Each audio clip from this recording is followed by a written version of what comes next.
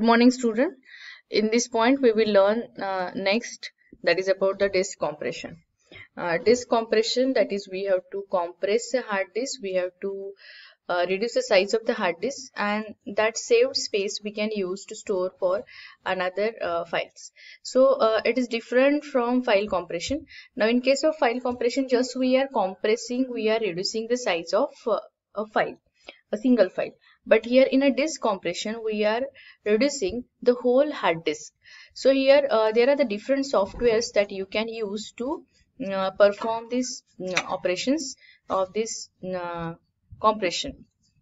So when you store a data into such software utility tool which requires or which are doing the compression, so in that case, first of all, the information that will be compressed, and that information, when you want to read it, that will be decompressed. Now let's see this picture. This is your original data, and this original data it will be compressed by compressor, and that will be stored on your hard disk.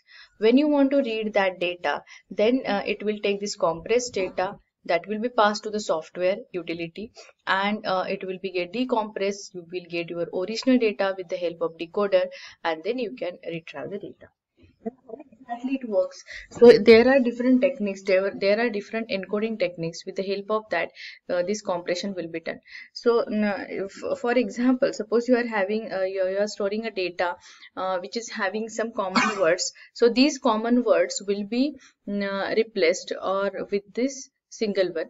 For example, you are using the word or forward. So these words will be just replaced with a single, and multiple times will be stored, and according to that this encoder works. So this is one way. Another way, that you are storing a data in the 0 and the 1 format.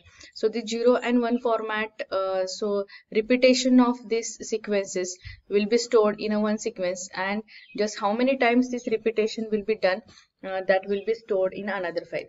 So we will not go in detail of this encoding technique and decoding technique. Just with the help of encoding technique, you can compress the data, so it will take a few space, and that will be stored on your hard disk. While again doing the decompression, or when you want to read that data, then again that data will be passed to the decompressor, and this decompressor will decompress the data. You will get your original data, and then you can work on it. So that is about how exactly this compression and decompression works. So which are the different softwares? Just we will read these different softwares. There are some hardware techniques are also available, and some software techniques. So these are some hardwares are available. Just read this. For example, Stacker, Expanse, Disdoubler, and MRCI. These techniques are directly compressing your data on the hard disk. And standalone software, you can install some these softwares, and with the help of this software, when you are adding some new data to the hard disk, first of all it will be compressed, then it will be stored. So suppose your file size is a 10 MB, and you are using such software utility or using any hardware, then it will reduce it to 50% or 40% of the space, and then while recovering or while reading the data, again you have to decompress it. So its the space is suppose 10 MB, and it's the software, it is having a 50% of compression technique, then it will be reduced to the 5 MB. So your 5 MB of space will be get saved. That is the purpose behind using this disk compression techniques. But the disk compression technique, sometimes your performance may get degraded, because you have to compress it, and then you can save your files softwares to your that hard disk. So speed may get reduced, because every time you have to decompress it when you want to read it. Even when you want to save the data, store data, every time you have to compress it. Now it depends that you require a performance to be compromised, or if you want to just want to save the space on the hard disk. So according to that, you can use it. Now why this technique has been initiated or started? Because in old days that hard disk price was very high, so that's why this compression technique was very popular one, and we can save the space, and you can utilize for the next data that you want to save. That's why this disk compression technique has been started. आता disc compression म्हणजे काय, तर तुम्ही hard disk जी आहे तिची size कमी करू शकता, स्पेसिस जे तुम्ही डेटा सेव्ह करता. पण डेटा कोणता असेल तर फक्त फाईलच नाही, फाईल सोबत तुमचे सॉफ्टवेअर्स असतील, ऑपरेटिंग सिस्टीम डेटा असेल, हा पूर्ण डेटा डिस्क कॉम्प्रेशन टेक्निकने रिड्यूस होईल. साईज रिडक्शनसाठी डिफरंट एन्कोडिंग टेक्निक्स आहेत, एन्कोडर्स आहेत, आणि ह्या एन्कोडर टेक्निकने तुमचा जो ओरिजिनल डेटा आहे तो 50% 40% त्या सॉफ्टवेअर डिपेंड राहील, तो कॉम्प्रेस होईल. कॉम्प्रेस झाल्यानंतर हार्ड डिस्कवरती सेव्ह होईल. हार्ड डिस्कवरती सेव्ह झाल्यानंतर जेव्हा तुम्हाला तो रीड करायचा असेल डेटा, त्यावेळेला तो डेटा घेतला जाईल, त्या सॉफ्टवेअर युटिलिटीमध्ये तो डेटा ॲज अन इनपुट पास केला जाईल आणि मग तो डिकॉम्प्रेस होईल, म्हणजे तो रीडेबल फॉर्म मध्ये येईल आणि मग तुम्ही तुमचा डेटा रीड करू शकता.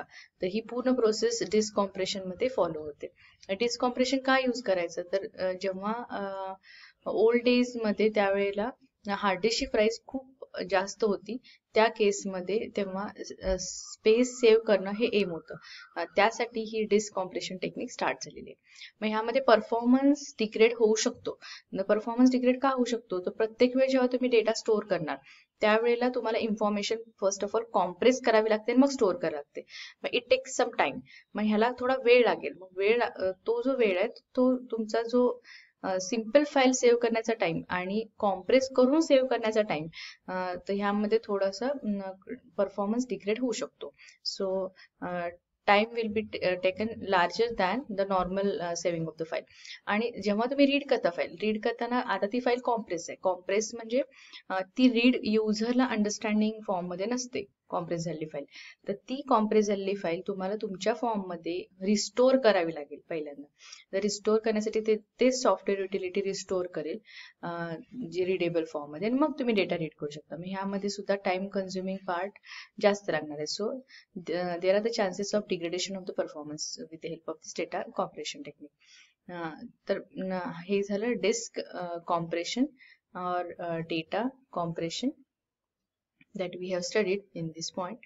Now we will आणि कोणकोणते सॉफ्टवेअर्स आहेत, तर ह्यामध्ये एक हार्डवेअर्स पण डिफरंट आहेत आणि स्टँड अलोन सॉफ्टवेअर्स पण आहेत.